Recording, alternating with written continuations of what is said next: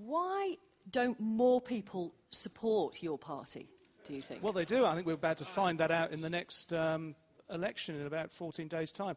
If I may come back to one point... Sorry, just on that point. I mean, we don't see any particular momentum towards the BNP. Most people in this country now know that your main immigration policy is to stop all immigration, full stop.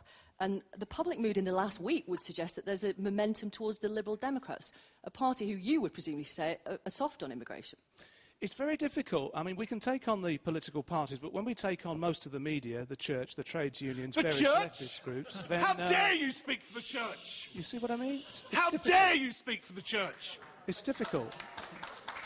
Yes, sir. Introduce yourself, sir. I'm Peter Adams. I live in Luton. I work with the churches and all the faith communities of this town. I fundamentally reject the arrogant, disruptive presence that the BNP has been in this town in the last year.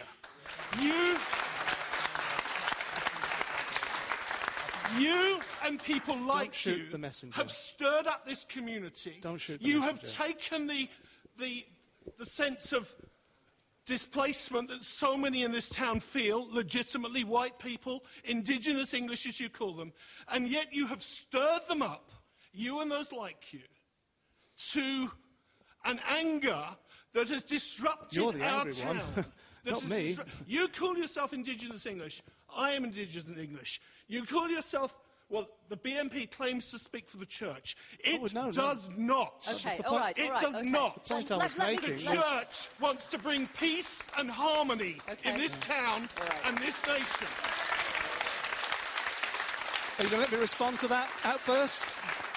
I mean, we're told this election is wide open. I mean, it really is. So why do you think you aren't doing better? Well, I think if you wait for 14 days' time, when we've got elections in Barking, obviously, and in Stoke-on-Trent and various other places, I think you'll be very, very surprised at the kind of vote we achieve. So but what represents success for you in this election? I think I can honestly say this is the first election that I've known when we're actually in with a chance of winning at a general election. How many? How many seats? I don't know. There's a long way to go. We've seen this artificial puffing up of Nick Clegg. I mean, what more are we to see in the next couple of weeks?